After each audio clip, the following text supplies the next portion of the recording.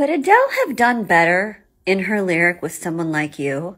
First of all, let's just establish that Adele is a goddess. She's gorgeous. She can sing. She is fantastic. She could probably buy and sell me about 100 times. She's doing all right, okay? But that being said, even the most prolifically talented, amazing people, not every single component of every single piece of thing that they do is perfect.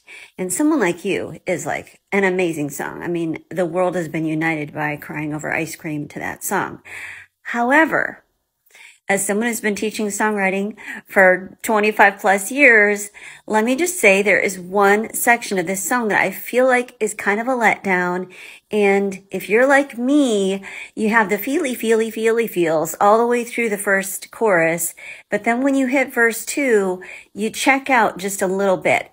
Verse 1 has us in kind of a time space. She's got her 5-second scene, right? She's got a time space context. She's showing up uninvited. That's established in the pre-chorus. But she's heard that he's found a girl. He's married now, blah, blah, blah. And then he's acting shy. So we have this sense that they're face to face somewhere and he was not expecting to see her. She's clearly still carrying a torch for him. We all feel the ache of that, right? But then we get to verse 2. You know how time flies.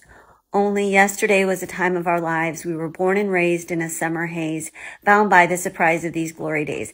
It's kind of like waxing philosophical and going backward, but it's taken us out of the time space of where we were in verse 1. They were face to face. Now, it didn't establish that he was currently with the girl, like in that scene.